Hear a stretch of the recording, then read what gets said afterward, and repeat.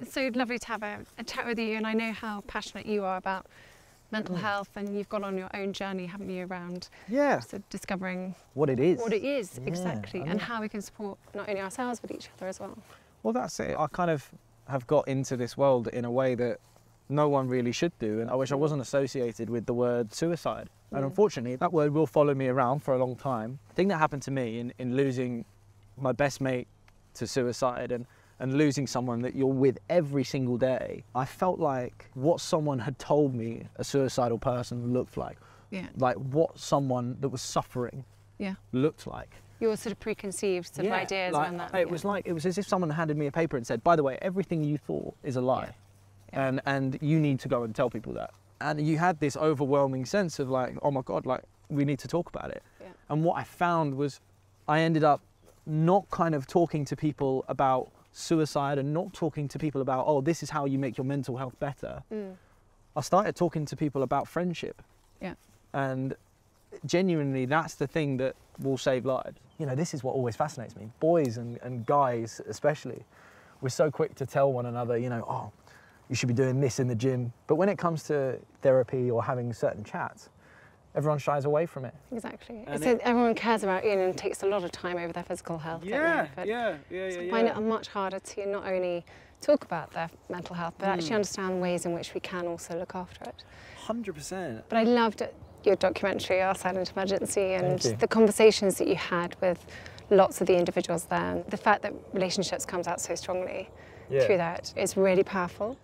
And do you feel you learned things in the documentary you made and the journey you've gone on? Do you feel your views around mental health and suicide have changed? It's made me realise that, okay, if we really want to make a difference here, we're going to have to go younger. That's why I think the work that you're doing is fantastic, because really that's who we need to be targeting. So, obviously, you know, you're working a lot around early childhood. What exactly does that mean?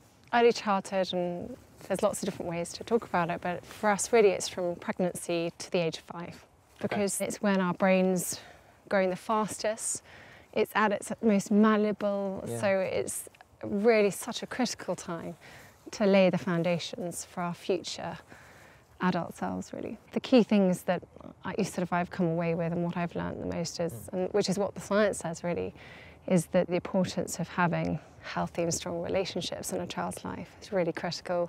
Having a nurturing environment and having experiences in which a child can really understand and discover not only themselves but also the world in which they live.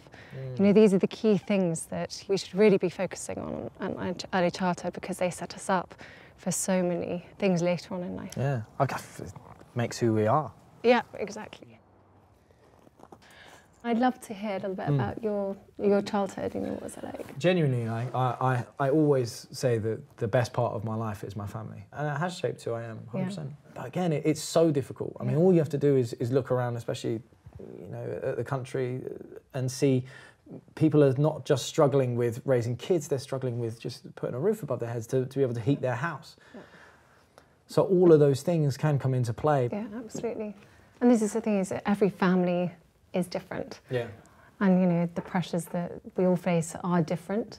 Whilst raising the importance of early childhood, this isn't about putting extra pressure on families. It's actually saying they need the support and the help, reprioritising family life, home life, and all that it takes really in raising children today, because it is tough. The relationships in a family or that's surrounding a child is so important. The environment in which you bring up a child is as important, as well as the experiences that you engage them with. It's not about the number of toys that they've got or the number of sort of trips that you go on with them. It's just making sure they have got the right emotional support around them, and that comes from the adults in their lives.